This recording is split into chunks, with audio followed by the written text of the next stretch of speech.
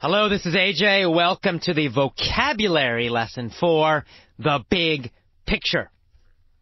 I've got some good news. This is a pretty easy article, so the vocabulary lesson is quite short. Yay! Let's start it. Our first word is memorize. Dennis said, real learning is not memorizing knowledge. Real learning is knowing how to use and find knowledge or facts.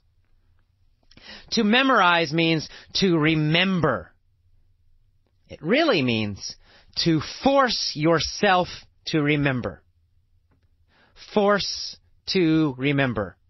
Make yourself remember. Force yourself to remember. That's memorizing. For example, you have a word list, and you want to memorize the meaning of each word. So you repeat it again and again, again and again and again. Memorize means remember. Memorize means remember. Memorize means remember. Memorize means remember.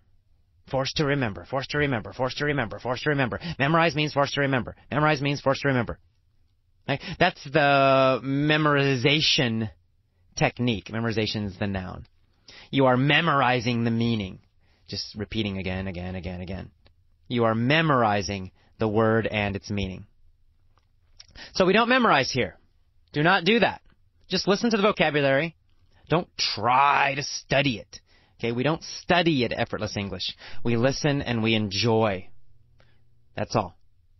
So you listen to the vocabulary a few times, and then you listen to the other lessons. The other lessons are the most important. Don't try to memorize. Don't force yourself to remember.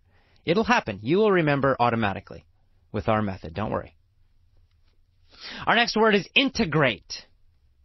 Dennis says, real learning is knowing how to integrate knowledge and use it. To integrate means to mix or combine or merge. It means you're putting things together. Putting things together, mixing. So to integrate means to mix. And what it means is, it means you learn something new.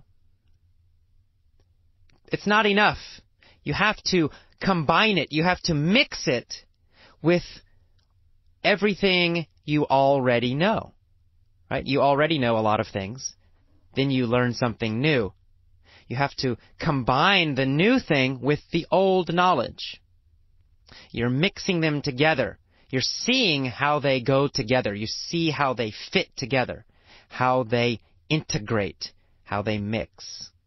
So integrate has this idea of mixing and combining, putting things together in a useful way.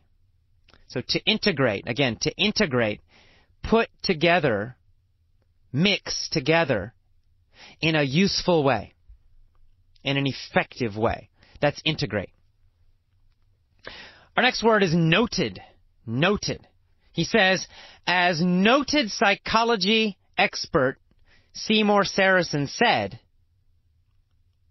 and then he tells you what he said. Noted psychology expert. So Seymour Saracen is a noted psychology expert. Well, noted just means famous. That's all it means. Noted means famous or well-known. And it also has this idea of skillful, someone who is good at what they do.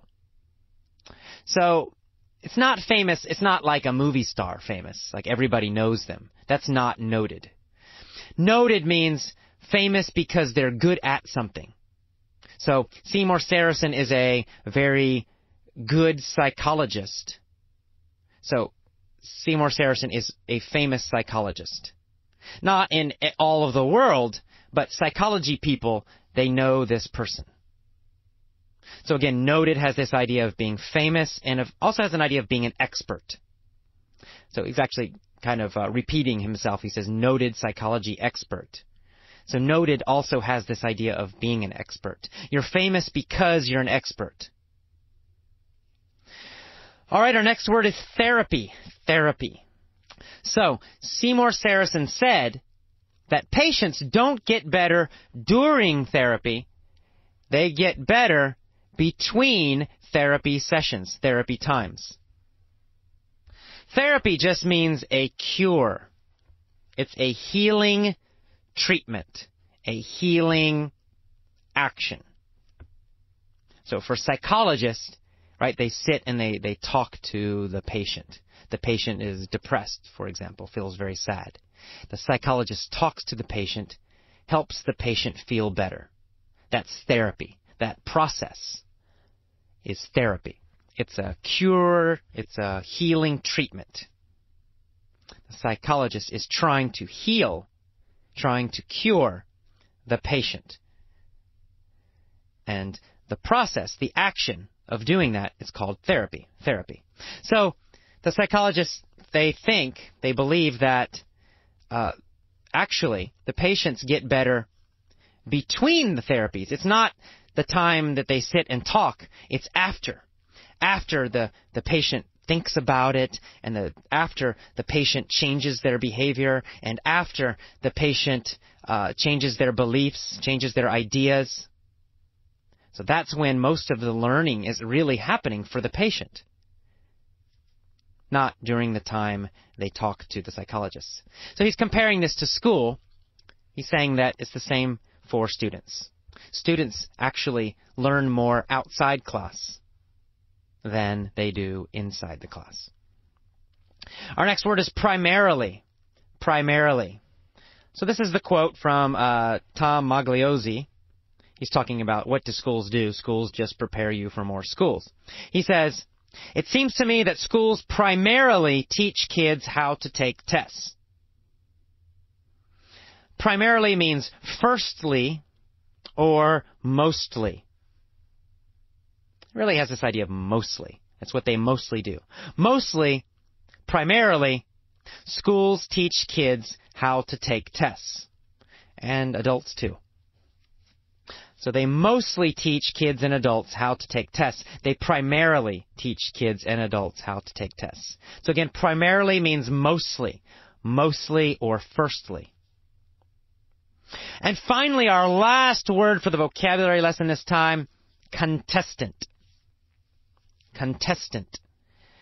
Contestant, he says that taking tests is a skill that no one uses unless they are a contestant on a quiz show. A quiz show is a game show, like a TV show where you take a test and then you win some money. So that's the only time we take tests when we're adults. In the real world, we almost never take tests. Only in school, only for school do we do it. So a contestant on a quiz show, a contestant on a game show. Contestant means player. Someone who's playing on the show. Or participant. Someone who is participating on the show. So contestant means participant or player or competitor. So again, contestant means player or participant or competitor. They're all similar meanings.